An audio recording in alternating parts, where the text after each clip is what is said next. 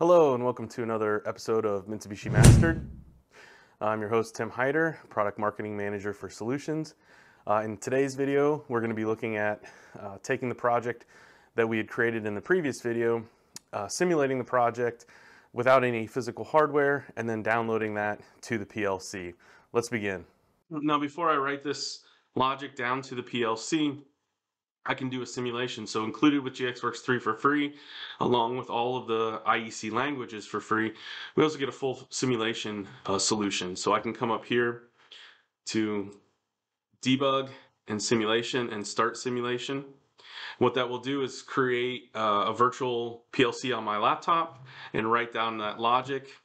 And now we can see we have a green power light and a green program run light, and everything in the program is set to run. Now, I can force these bits to turn on. So if I right click on M0, I can go to a watch window,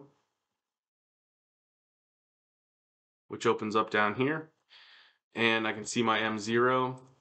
I can click on that. I can start watching that down here, and it currently is in a false state. So if I say on, now it's in a true state, and now my Y0 is on.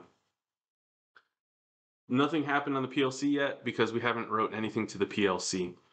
So this is an easy way to quickly see, do we have the correct logic and simulation before we would ever write to the PLC. So let's go ahead and write this down to the PLC. Let's stop our simulation.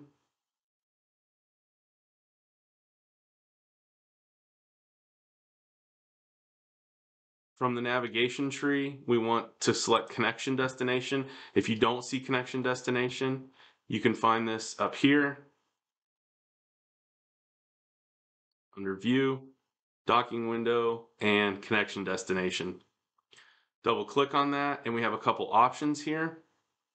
We're going to plug Ethernet directly to the front port, and we haven't set an IP address. It comes with a default IP address, but if you didn't know what it was, one of the nice things is we can just do a direct connection. So no matter what IP address is on your laptop, and no matter what is programmed in the PLC, it will automatically make the connection.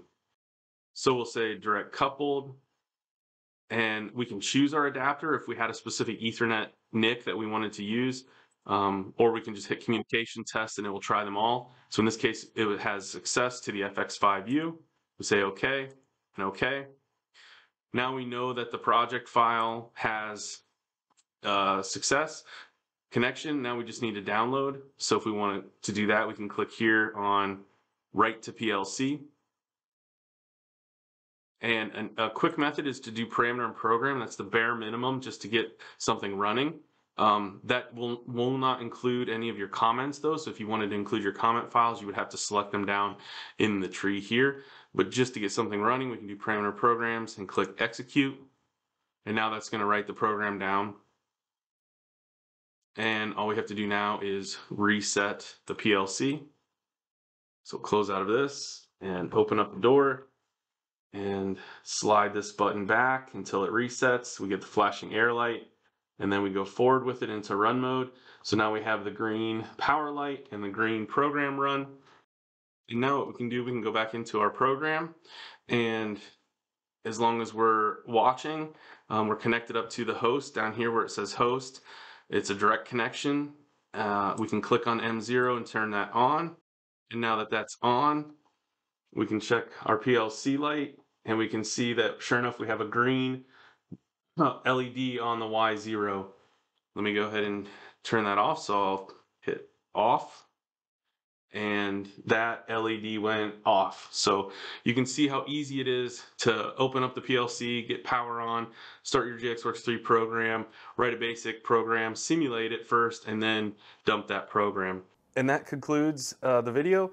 Thanks again for watching another episode of Mitsubishi Electric Automation Mastered, where we show how quick and easy it is to become a master of Mitsubishi Electric industrial controls.